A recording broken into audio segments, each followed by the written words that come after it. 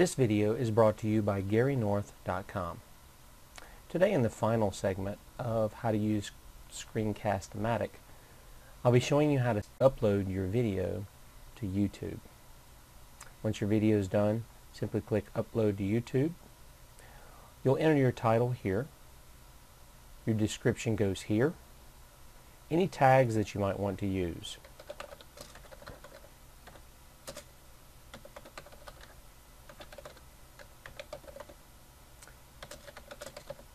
We'll go here.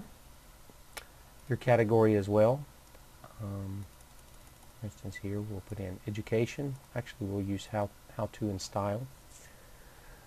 If you want to use any captions, again, you can do that. You also can make the video private, or if you want to leave it open for anybody on YouTube to see, you can do that. Again, your advanced options that you can use. Select those as you want to. Then what you'll need to do is enter your username and password for YouTube. And once you're done there, simply click Upload to YouTube and you're set. Your video will upload. Anything that you need to edit afterwards, if you forget something, you can do actually on YouTube. But this is how you get your video directly to YouTube from Screencast-o-matic. Please view all the videos in this series, How to Use Screencast-o-matic.